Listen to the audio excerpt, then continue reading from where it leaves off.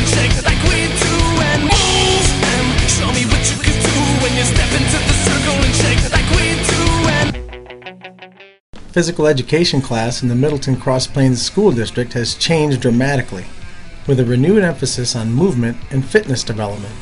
Students begin moving as soon as they enter the gym, and instant activities like the ones shown here help build core strength and prepare students for more vigorous movement. New fitness assessments have also been implemented to reflect the emphasis on functional fitness development. The medicine ball shot put measures total body power and allows students to compare dominant and non-dominant sides of the body. The hurdle sway measures knee, hip, and back mobility. Students take their height divided by their sway score to obtain their mobility index.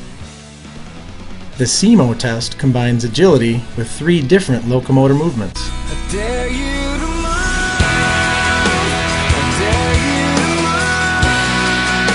I dare you to live just a road. Push-ups are measured using a straight pole to emphasize the inclined plane position. Partners give encouragement and feedback on proper form. Knee push-ups done in the same manner allow for a nice strength progression. The body row measures pulling strength, with all students achieving success because they are pulling a modified amount of their body weight.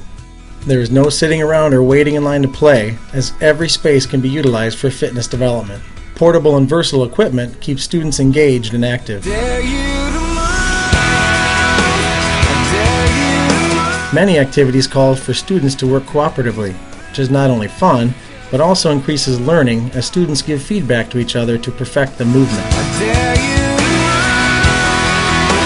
I dare you to move like today. Students are taking ownership of developing their fitness levels. They enjoy inventing their own exercises and creating their own routines.